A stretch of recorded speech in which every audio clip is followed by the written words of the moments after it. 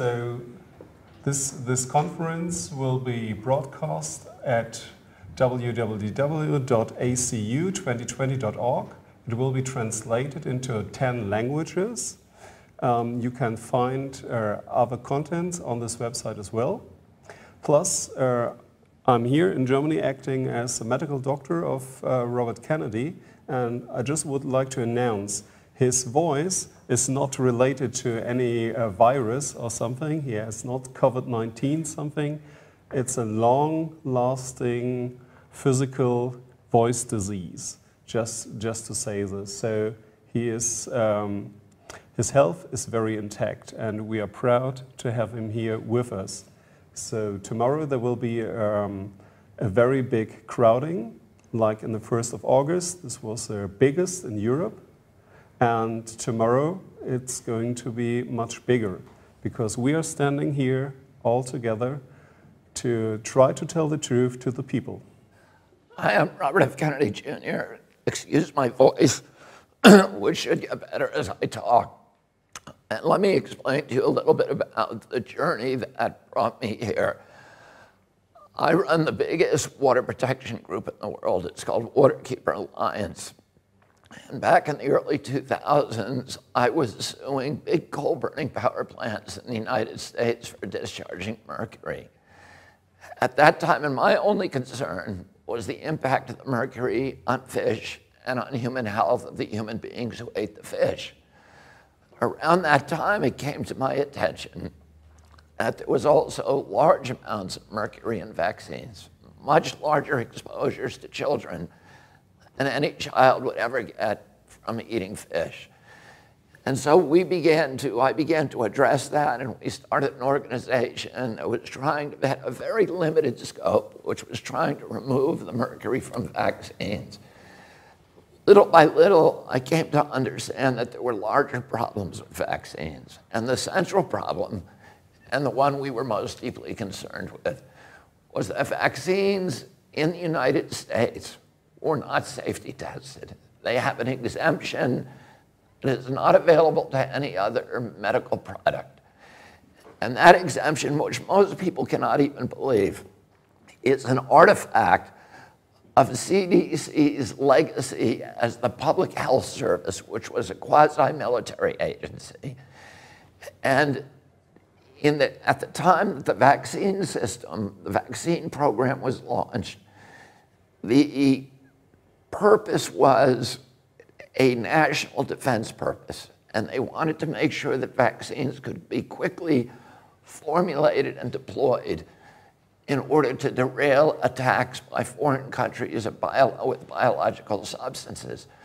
So they removed the regulatory impediments, including the necessity to test vaccines, to safety test vaccines against placebos.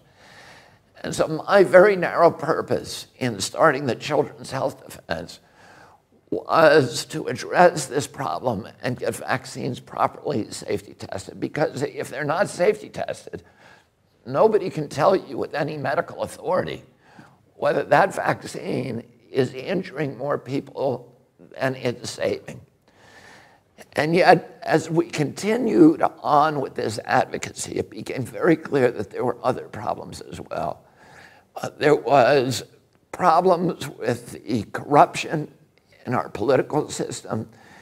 The pharmaceutical companies had not only corrupted our politicians with huge amounts of lobbying money, they had captured the agencies that are supposed to protect Americans from public health threats, the CDC, the FDA, the HHS.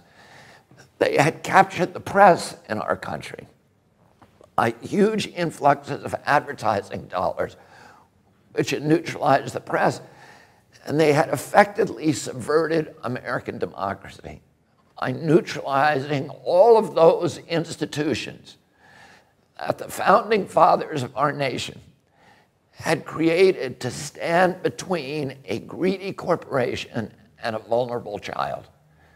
The Congress had been corrupted. The regulatory agencies were captured. They had become sock puppets for the industry they're supposed to regulate. The press had been sidelined, and worst of all, They had passed a law in our country in 1986 that gave pharmaceutical companies complete immunity from liability. So there was no incentive for any of those companies to make vaccines safe. And little by little, we recognized that this was not just an American issue. This was a global issue. I came 2 years ago when I was arguing the Monsanto case, and I met my partner here, Senta Dupuy. And Senta already understood the connection that had taken me so long to formulate between toxics in our environment, the capture of our agencies and our political structures by those powerful companies. She also recognized that pharmaceutical companies were the most powerful, more powerful than oil, more powerful than the chemical industry, and a greater threat not only to our children's health, to all the institutions of democracy, not in the United States, but all around the globe. And I'm very glad that Tina Choi helped Senta to organize Children's Health Defense Europe. We are here today to announce, to launch the beginning of this organization. We've been very, very successful in the United States. We recognize that the pharmaceutical industry is operating and capturing politicians and running governments in every nation on the globe. And if we win this battle just in one nation, the United States, we're still going to lose it globally. So we need people of goodwill, people who have courage, people who have a nonconformist way of thinking, who understand that we are being lied to, that the entire political structure today is saturated in pharmaceutical propaganda. And we have watched over the past few years something that is extraordinary. We are at an inflection point, I believe, in human history. The largest and most critical inflection point that humanity has ever encountered. For many years, totalitarian and authoritarian states have used the power of fear to engineer compliance in populations. I grew up understanding what happened in World War II in our country, and during the Nuremberg trials, Hermann Goering was asked by the prosecutor, how did you make the German people comply? And Goering said, it's not just Germany. This works in any country, whether it's a fascist country or a communist country or a monarchy or a democracy. All the rulers need to do is to tell people that there's something they need to be fearful of, to point a finger at that source of their fear. And you can make human beings do anything you want. You can make them go to slaughter like sheep. You can make them obey. During the same Great Depression that spawned Adolf Hitler, we were very lucky in our country that we had a leader, Franklin Roosevelt. And he said, the only thing we have to fear is fear itself. He understood that fear would drive us into totalitarianism. Well, the biosecurity agenda that people like Bill Gates and Anthony Fauci and Davos and all of these people who are running now the global economy, they have understood for years that they have a power that no totalitarian government has ever had available to it, which is the biosecurity. You know, in Hitler could point at the Jews and say, those are the big threat. We need to be frightened of them. And you guys, everybody else needs to obey so that we can fight them off. Other countries were scared of the Bolsheviks. In the United States, you know, our demagogues point to the Mexicans or dark-skinned people and say we need to be scared of them, or terrorists. And, you know, all of those things get us to voluntarily give up, relinquish our human rights, our civil rights, and walk like sheep into the abattoir. But now they have a source of fear that is the most pervasive and all-encompassing power that they've ever had, which is the fear of pandemics. Governments love pandemics the same way that they love wars, because it gives them power, it gives them control, and it gives them the capacity to impose obedience on human beings. And today we have an inflection of new technologies that give governments the capacity to impose controls on populations that have never been imagined before in human history by any tyrant in history.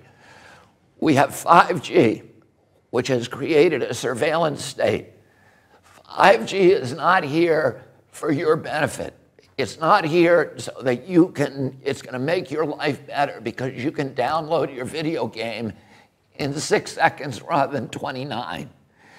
The only reason for 5G is because it allows these big data companies run by Bill Gates and Mark Zuckerberg and Jeffrey Bezos to harvest our data, to listen to your conversations on your cell phone. They've always been able to do that, but there was no way for them to transport that data, to subject it to analytics, and then to monetize it and to sell it.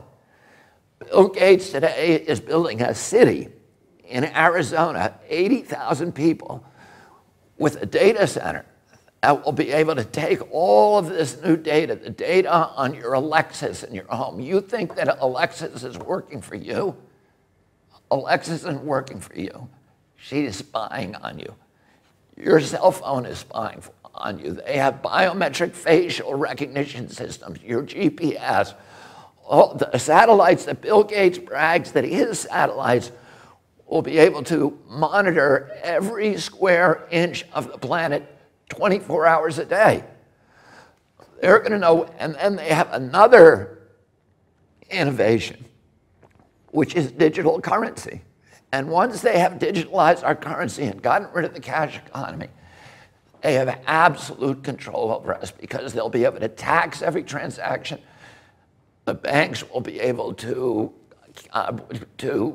cash in on every transfer of wealth, every transaction, no matter how minuscule, no matter how small.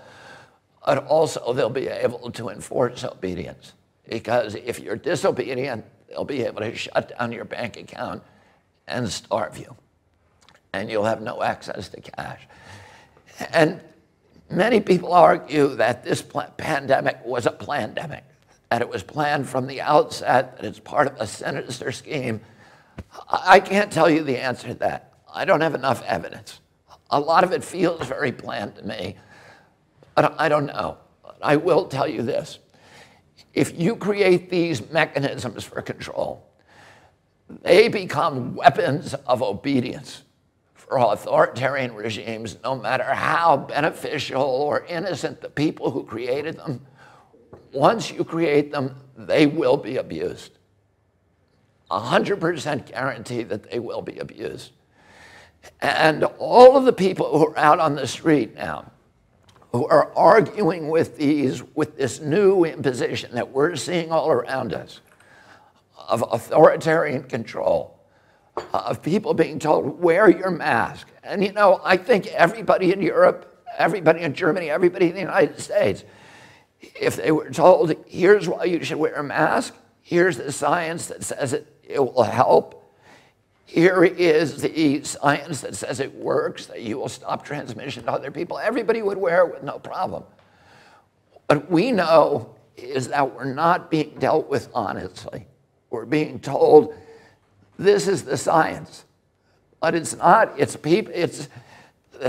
an appeal to authority. It's science because Tony Fauci and Bill Gates tell us it's science. We want to see the studies. We want to see the studies on hydroxychloroquine. We want to see the studies on whether the lockdown is killing more people than the coronavirus. We want to see real science and real risk assessments.